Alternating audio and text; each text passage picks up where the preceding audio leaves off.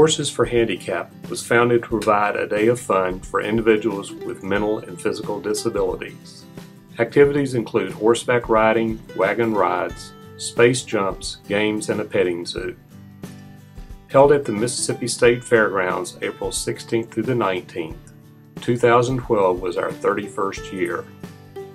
We were very pleased to have Cindy Hyde-Smith, Mississippi's Commissioner of Agriculture and Commerce, and Jackson Mayor Harvey Johnson attend our event.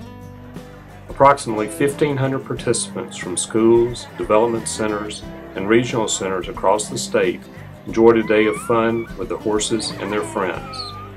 Horses for Handicapped exist from the work and generosity of our outstanding volunteers and supporters.